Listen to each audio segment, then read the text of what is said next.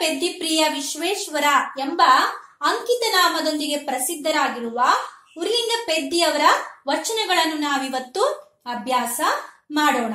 ಈ ಒಂದು ವಚನ ಭಾಗದಲ್ಲಿ ಒಟ್ಟು 3 ಪಂಕ್ತಿಗಳನ್ನ 3 ವಚನ ಭಾಗಗಳನ್ನ ನಾವು ಕಾಣಲಿಕ್ಕೆ ಸಾಧ್ಯ. ಅದರಲ್ಲಿ ಒಂದೊಂದಾಗಿ ಅಭ್ಯಾಸ ಮಾಡ್ತಾ ಹೋಗೋಣ. ಅದರಲ್ಲಿ ಮೊದಲನೇ ಭಾಗದಲ್ಲಿ ಇಲ್ಲಿ ಆಕಾರ ಸಹಿತನಾದ ದೇವತಾ ಆರಾಧನೆಗೂ ಆಕಾರ ರಹಿತವಾದ ದೇವತಾ ಆರಾಧನೆಗೂ ಇರುವ ಸಂಬಂಧದ ಕುರಿತಾಗಿ ಹೇಳ್ತಾರೆ. ಅಂದ್ರೆ ಒಂದು ಮೂರ್ತ ರೂಪ ಇದೆ, ಕಾಣ್ತಾ ಇದೆ, ಇನ್ನೊಂದು ಅಮೂರ್ತ ರೂಪದಲ್ಲಿದೆ, ಕಾಣ್ತಾ ಇಲ್ಲ. ಅಂದ್ರೆ ಒಂದು ಕಾಣದೇ ಇರುವ ಶಿವನಿಗೂ ಕಾಣುವ ಲಿಂಗಕ್ಕೂ ಇರುವ ಅವಿನಾಭಾವ ಸಂಬಂಧ, ಒಂದಕ್ಕೊಂದು ಹೊಂದಿರುವ ಸಂಬಂಧದ ಬಗ್ಗೆ ಈ ವಚನ ಭಾಗದಲ್ಲಿ ಉರಿಲಿಂಗಪೆದ್ದಿಯವರು ಹೇಳ್ತಾರೆ. ಹೇಗೆ ಎಂಬುದಾಗಿ ನೋಡುವಾಗ ಪ್ರಕೃತಿಯ ಒಂದು ಉದಾಹರಣೆಗಳನ್ನು ತೆಗೆದುಕೊಂಡೇ ಇಲ್ಲಿ ಅವರು ಹೇಳಲಿಕ್ಕೆ ಪ್ರಯತ್ನ ಪಡ್ತಾರೆ. ಏನು ಎಂಬುದಾಗಿ ನಾವು ನೋಡುವಾಗ ಸೂರ್ಯನಿಲ್ಲದೆ, ಸೂರ್ಯ ಎಂಬುದಾಗಿ ನೋಡುವಾಗ ರವಿ, ಭಾಸ್ಕರ, ಆದಿತ್ಯ. ಸೂರ್ಯನಿಲ್ಲದೆ ಹಗಲುಂಟೆ ಅಯ್ಯ, ಸೂರ್ಯನಿಲ್ಲದೆ ನಾವು ಹಗಲನ್ನು ಕಾಣಲಿಕ್ಕೆ ಸಾಧ್ಯವೇ ಇಲ್ಲ. ಸರ್ವ ಚಟುವಟಿಕೆಗಳಿಗೆ ಮೂಲನಾದಂತ ಸೂರ್ಯನಿಂದಲೇ ಹಗಲು ಎಂಬುದನ್ನ ಇಲ್ಲಿ ತಿಳಿಸ್ತಾರೆ. ಹಾಗೆಯೇ ದೀಪ ಇಲ್ಲದೆ, ದೀಪ ಎಂಬುದಾಗಿ ನೋಡುವಾಗ ಹಣತೆ, ಜ್ಯೋತಿ, ದೀಪದಿಂದಲೇ ಬೆಳಕು. ಆ ಬೆಳಕನ್ನು ನಾವು ಪಡಿಬೇಕಾದ್ರೆ ಅದು ದೀಪದಿಂದ ಮಾತ್ರ ಸಾಧ್ಯ ಅಂತಾರೆ. ಹಾಗೆಯೇ ಪುಷ್ಪವಿಲ್ಲದೆ ಕುಸುಮ, ಹೂವು, ಸುಮ ಎಂಬುದಾದ ಅರ್ಥೈಸ್ಕೊಳ್ತೇವೆ. ಪುಷ್ಪವಿಲ್ಲದೆ ಪರಿಮಳವನ್ನ ನಾವು ತಿಳಿಲಿಕ್ಕೆ ಸಾಧ್ಯವೇ ಇಲ್ಲ, ಸುವಾಸನೆ ನಾವು ಅರಿಲಿಕ್ಕೆ ಸಾಧ್ಯವೇ ಇಲ್ಲ. ಹೀಗೆ ಒಂದು ಸೂರ್ಯನಿಲ್ಲದೆ ಹಗಲಿಲ್ಲ, ದೀಪ ಇಲ್ಲದೆ ಬೆಳಕಿಲ್ಲ, ಪುಷ್ಪವಿಲ್ಲದೆ ಪರಿಮಳ ಇಲ್ಲ. ಈ ರೀತಿಯಾಗಿ ಸಕಲವಿಲ್ಲದೆ ಸಕಲ ಆಕಾರ ರಹಿತನಾದ ಶಿವ, ಶಿವನಿಲ್ಲದೆ ಏನಿಲ್ಲ, ನಿಷ್ಕಲ.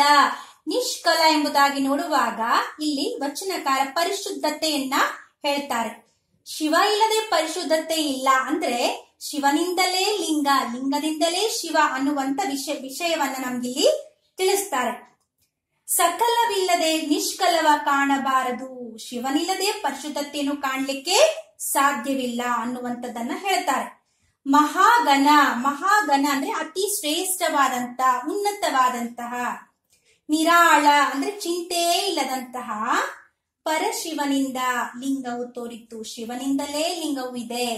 ಲಿಂಗವು ಬೇರೆ ಅಲ್ಲ, ಶಿವನು ಬೇರೆ ಅಲ್ಲ, ಅದು ಒಂದೇ ಅನ್ನುವಂಥದ್ದನ್ನ ಹೇಳ್ತಾರೆ. ಯಾವ ರೀತಿ ಸೂರ್ಯನಿಂದ ಹಗಲುಂಟು, ದೀಪದಿಂದ ಬೆಳಕುಂಟು, ಪುಷ್ಪದಿಂದ ಪರಿಮಳ ಉಂಟು, ಹಾಗೆಯೇ ಶಿವನಿಂದ ಲಿಂಗವೂ ಇದೆ ಅನ್ನುವಂಥದ್ದನ್ನ ಹೇಳ್ತಾರೆ. ಈ ರೀತಿಯಾಗಿ ಈ ಮೊದಲನೇ ವಚನ ಭಾಗದಲ್ಲಿ ಶಿವ ಮತ್ತು ಲಿಂಗದ ಅವಿನಾಭಾವವನ್ನ, ಸಂಬಂಧದ ಕುರಿತಾಗಿ ಉರಿಲಿಂಗಪೆದ್ದಿಯವರು ಹೇಳುತ್ತಾರೆ. ಇನ್ನು ಎರಡನೇ ವಚನ ಭಾಗದಲ್ಲಿ ಉರಿಲಿಂಗಪೆದ್ದಿಯವರು ಈ ರೀತಿಯಾಗಿ ಮಂಗಳಕರವಾದಂತಹ ಶುಭಕಾರಿಯಾದಂತ ಲಿಂಗದ ಮಹತ್ವದ ಕುರಿತು ಹೇಳುತ್ತಾರೆ. ಇಲ್ಲಿ ನೋಡಿ ಪ್ರಿಯ ವಿದ್ಯಾರ್ಥಿಗಳೇ, ಪರುಷದ ಗೃಹದೊಳಗಿದ್ದು, ಪರುಷ ಇಲ್ಲಿ ಗಮನಿಸ್ರಿ, ಪರುಷ ಎಂಬುದಾಗಿ ನೋಡುವಾಗ ಬೆಲೆ ಬಾಳುವ ಮಣಿ ಎಂಬುದಾಗಿ ನೋಡ್ತೇವೆ. ಅಂದ್ರೆ ಮುಟ್ಟಿದ್ದನ್ನು ಚಿನ್ನವಾಗಿಸುವ, ಬಂಗಾರವಾಗಿಸುವಂತ ಮಣಿ ಯಾವ ಮನೆಯಲ್ಲಿ ಇರ್ತದೆಯೋ, ಯಾವ ಗೃಹದಲ್ಲಿ ಇರ್ತದೆಯೋ ಆತ ಶ್ರೀಮಂತ ವ್ಯಕ್ತಿ ಆಗಿರ್ತಾನೆ. ಅವನು ಏನ್ ಮಾಡುವುದಿಲ್ಲ, ಮನೆಯನ್ನ ಭಿಕ್ಷೆ ಬೇಡಲಿಕ್ಕೆ, ಕೇಳುವುದಕ್ಕೆ ಹೋಗುವುದಿಲ್ಲ. ಹಾಗೆಯೇ ತೊರೆಯೊಳಗಿದ್ದವನು, ನೀರಿನ ಹೊಂಡದಲ್ಲಿದ್ದವನು ನೀರಡಿಕೆಯಾದರೆ, ತೃಷೆ ಎಂಬುದಾಗಿ ನೋಡುವಾಗ ನೀರಡಿಕೆ, ಬಾಯಾರಿಕೆ ಆದ್ರೆ ಆ ಹೊಂಡದಲ್ಲಿಯೇ ಇರುವ ನೀರನ್ನು ಕುಡಿತಾನೆ ಹೊರತು ಅವನು ಕೆರೆಯನ್ನು ಹುಡುಕಿ ಹೋಗುವುದಿಲ್ಲ. ಕೆರೆ ಉದಕವನ್ನರಸುವನೇ, ಉದಕ ನೀರು ಎಂಬುದಾಗಿ ನೋಡ್ತೇವೆ. ಕೆರೆಯನ್ನ ಹುಡುಕಿ ಆತ ಹೋಗುವುದಿಲ್ಲ.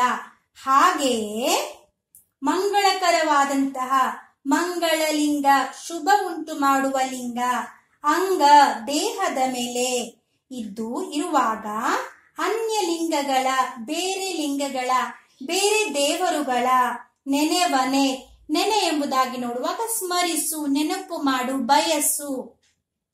ಅನ್ಯ ಲಿಂಗಗಳ ನೆನೆವನೆ ನಿಮ್ಮ ಭಕ್ತನು. ಯಾವ ವ್ಯಕ್ತಿ ಶಿವ ಭಕ್ತನಾಗಿರ್ತಾನೋ ಆತ ಅನ್ಯ ಲಿಂಗ ಲಿಂಗಗಳನ್ನ, ಬೇರೆ ದೇವರುಗಳನ್ನ ಸ್ಮರಿಸುವುದಿಲ್ಲ ಅನ್ನುವಂಥದ್ದನ್ನ ಇಲ್ಲಿ ಉರಿಲಿಂಗಪೆದ್ಯವರು ಹೇಳುತ್ತಾರೆ. ಇನ್ನು 3ನೇ ವಚನ ಭಾಗದಲ್ಲಿ ಉರಿಲಿಂಗಪೆದ್ಯವರು ಗುರುವಿನ ಮಹತ್ವದ ಘನತೆಯನ್ನು ಸಾರುವ ವಚನದ ಕುರಿತಾಗಿ ಹೇಳ್ತಾರೆ. ಲಘು ಗುರುವಪ್ಪನೆ, ಲಘು ಎಂಬುದಾಗಿ ನೋಡುವಾಗ ಹಗುರ, ಚಿಕ್ಕ, ಕೇವಲ ಎಂಬ ಅರ್ಥವನ್ನ ಕೊಡುತ್ತದೆ. ಇನ್ನು ಗುರು ಎಂಬುದಾಗಿ ನೋಡುವಾಗ ಬೋಧಕ, ಬೋಧನೆ ಮಾಡುವಂತವರು, ದೊಡ್ಡದು, ಶ್ರೇಷ್ಠವಾದಂಥದ್ದು ಅನ್ನುವಂತ ಅರ್ಥವನ್ನ ನೀಡ್ತದೆ. ಇಲ್ಲಿ ಲಘು ಗುರುವಪ್ಪನೆ, ಗುರು ಲಘುವಪ್ಪನೆ, ಇಲ್ಲ ಆಗದಾಗದು ಎಂಬುದಾಗಿ ಹೇಳ್ತಾರೆ. ಲಘು ಆದವನು ಗುರುವಾಗಿ ಕಾರ್ಯವನ್ನು ವಹಿಸಲಿಕ್ಕೆ ಸಾಧ್ಯವೇ ಇಲ್ಲ.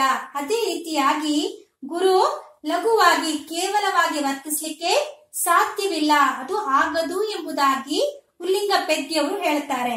ಇನ್ನು ಗುರು ಗುರುವೇ, ಲಘು ಲಘುವೇ, ಕೇವಲವಾಗಿ ವರ್ತಿಸುವವರು ಕೇವಲವಾಗಿಯೇ ಇರ್ತಾರೆ. ಇನ್ನು ಶ್ರೇಷ್ಠವಾಗಿ ಗುರುವಿನ ಸ್ಥಾನದಲ್ಲಿದ್ದವರು ಗುರುವಾಗಿಯೇ ಇರ್ತಾರೆ ಅನ್ನುವಂತ ವಿಚಾರವನ್ನು ಹೇಳ್ತಾರೆ. ಇನ್ನು ಶ್ರೀ ಗುರು ಆದಂತವರು ಲಘುವರ್ತನದಲ್ಲಿ ಕೇವಲವಾಗಿ ವರ್ತಿಸಿದ್ರೆ ಅದು ಆಚಾರ, ಪದ್ಧತಿ, ಕ್ರಮ ಅಲ್ಲ ಅನ್ನುವಂಥದ್ದನ್ನು ಕೂಡ ವಚನ ಭಾಗದಲ್ಲಿ ನಾವು ನೋಡ್ತೇವೆ. ಶ್ರೀ ಗುರು ಲಿಂಗ ಜಂಗಮ ಪ್ರಸಾದವನ್ನು, ಈ ತ್ರಿವಿಧ ಕರ್ಮಗಳನ್ನ ಒಂದು ವೇಳೆ ಕೇವಲವಾಗಿ ತೆಗೆದುಕೊಂಡಿದ್ದೇ ಆದ್ರೆ ಆತನೇ ಲಘುವಾಗಿ ಹೋಗುವನು ಎಂಬುದಾಗಿ ಈ ತ್ರಿವಿಧ ಕರ್ಮಗಳ ಮಹತ್ವದ ಕುರಿತಾಗಿ ಈ ಒಂದು ವಚನ ಭಾಗದಲ್ಲಿ ಉರಿಲಿಂಗಪೆದ್ಯವರು ಉರಿಲಿಂಗಪೆದ್ದಿ ಪ್ರಿಯ ವಿಶ್ವೇಶ್ವರ ಎಂಬ ಅಂಕಿತದೊಂದಿಗೆ ಹೇಳುತ್ತಾರೆ. ಇನ್ನು ಕೊನೆಯದಾಗಿ ವಿದ್ಯಾರ್ಥಿಗಳೇ, ಉರಿಲಿಂಗಪೆದ್ದಿಯ ವಚನಗಳ ಸಾರಾಂಶವನ್ನು ಕೂಡ ಇಲ್ಲಿ ಕೊಡಲಾಗಿದೆ. ಅದನ್ನು ಸರಿಯಾಗಿ ನೋಡಿಕೊಂಡು ಪ್ರಶ್ನೆಗೆ ಉತ್ತರವನ್ನ ಬರೀಲಿಕ್ಕೆ ಪ್ರಯತ್ನವನ್ನು ಮಾಡಿರಿ. ಹಾಗೆಯೇ ಭಾಷಾಭ್ಯಾಸ ಕೂಡ ಕೊಡಲಾಗಿದೆ.